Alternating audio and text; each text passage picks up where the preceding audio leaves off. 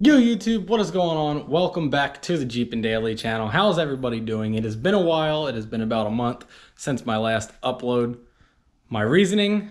Well, one of my excuses for that is because this past month of July has been absolutely balls to the wall. Hot, humid, sticky, gross. It's unmotivated me to do anything on the weekends or after work. I've just been chilling in the AC. So that's why I haven't tried to do any Jeep content within the past month.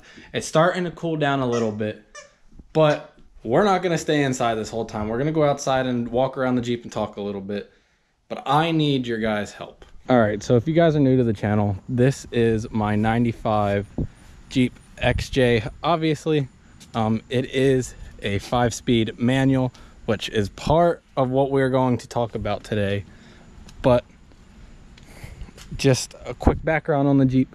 It is 355 axle swap, so it's got automatic Jeep axles in it. If you did not know, the 5 speeds come factory with 307 gear ratios, so we just swapped in 355 axles out of an auto Jeep. The rear is welded. It is sitting on a 4.5-inch rough country lift with fixed lower control arms and stock upper control arms, and in the rear there is a shackle and a 3.5-inch Rubicon Express full leaf pack.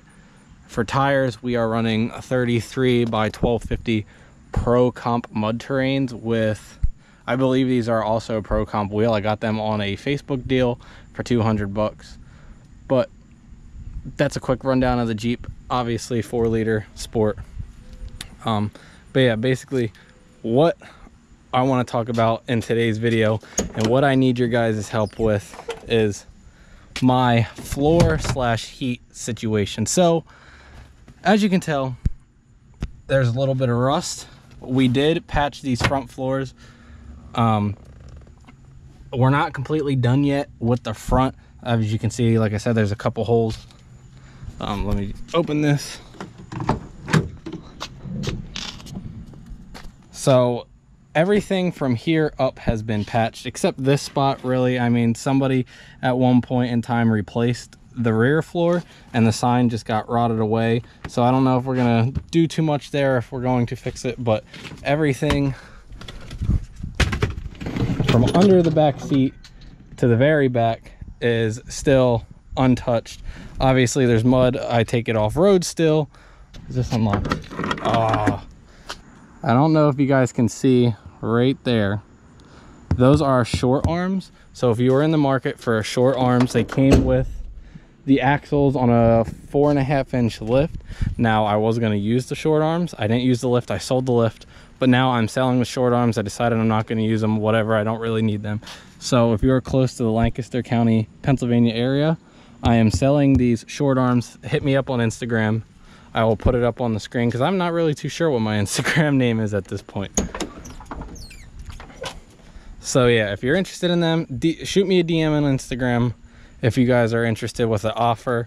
I have everything you need to just install the short arms, like upper and lower. They're adjustable short arms, and the brackets that tie into your unibody and cross member here for your transfer case and transmission. So that's enough of that. Let's get into my issue here. So if you have a 5-speed Cherokee, I don't know, I'm assuming it's the same for Wranglers. It might not be as bad, but if you have a 5-speed Cherokee, you know what I'm going to be talking about here. The 5 speeds do not have a transmission cooler. The automatics do. So my problem is that this gets so hot after 5 minutes of driving on any day over, I'd say 60 degrees. You can feel the heat coming through. Now, yes, there is holes. That has nothing to do with it. Even with the carpet in before, you could still feel the heat. That's why I have the sweatshirt here. It blocks off the hole from the e-brake and stuff. It helps a little bit, but now that the carpet is out, it does not help at all. Now, a solution, I could just throw a carpet back in here, but that would just take too much time, and it's not going to fix the problem completely. So my question is for you guys, what do you suggest I do to fix my heat issue here? Now, I don't know if there's like a coating I could put under or over or under and over. I don't know if I can wrap something around this. I don't know what I can do here to fix this issue. Now, you guys may think AC will work, but my Jeep's AC does not work. I do plan on getting it fixed, but that's not going to help the issue that this transmission still puts off a lot of heat. And by a lot of heat, I'm telling you guys, even on a 70-degree day where you think you would not sweat, your back will be sweating after about 5 to 10 minutes of driving in this Jeep. Just imagine driving on a day that's like July, like the month of July, where it was almost 100 degrees, if not 100 degrees, every single day of that month. And we're still getting peaks of 100-degree days here and there. It's not too bad now. The humidity's kind of dropping off. We're just getting those lower to mid 90 days and high 80 days. But just imagine driving it on those days. It's absolutely miserable. Nobody wants to be in this Jeep. I don't even want to be in this Jeep, but I love it too much to sell it. It's just the big issue here is that this gets so hot and puts off so much heat. I just found my Street Speed 717 sunglasses that I've been looking for. They're a little dirty. They might be scratched up. I'm gonna take these inside and wash them. Sweet.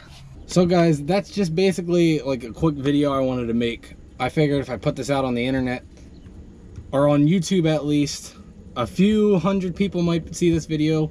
I know some of you guys that watch my videos every time I upload them will be able to help me. So if you can, also DM me on Instagram if you have a solution, or put it down in the comment section.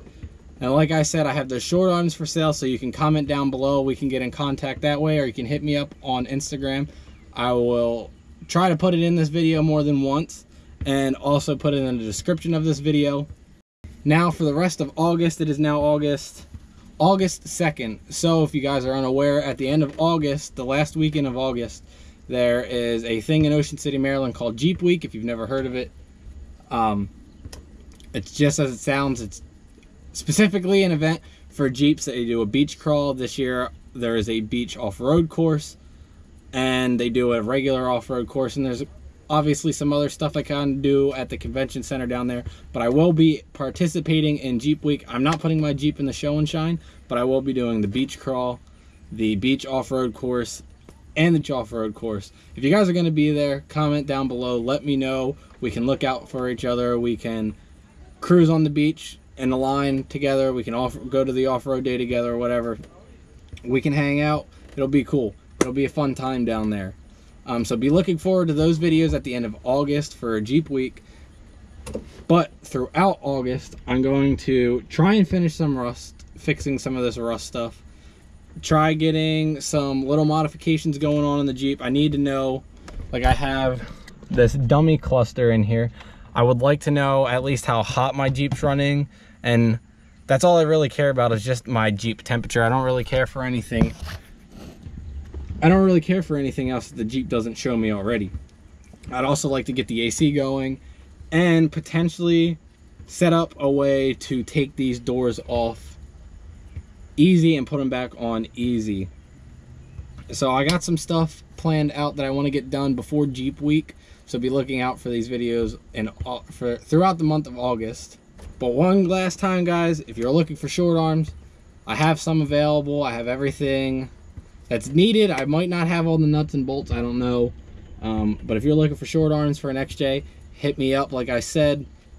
Give me an offer, whatever. If you are new to the channel, hit the subscribe button down below. If you guys have any questions for me, put them in the comment section down below. I can answer them in the comment section or in a video.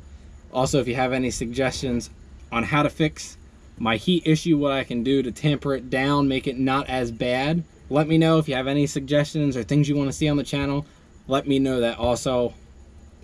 We are a growing channel. I would like to do lots of exciting things with more than just an XJ in the future. So let me know what you guys want to see on the channel. If you enjoyed this quick little update video, make sure you guys give this a thumbs up. If you did not dislike this video, leave a thumbs up. Anyways. But yeah, guys, this is the Jeepin' Daily channel. I will see you next time whenever we do something Jeep related. Peace out.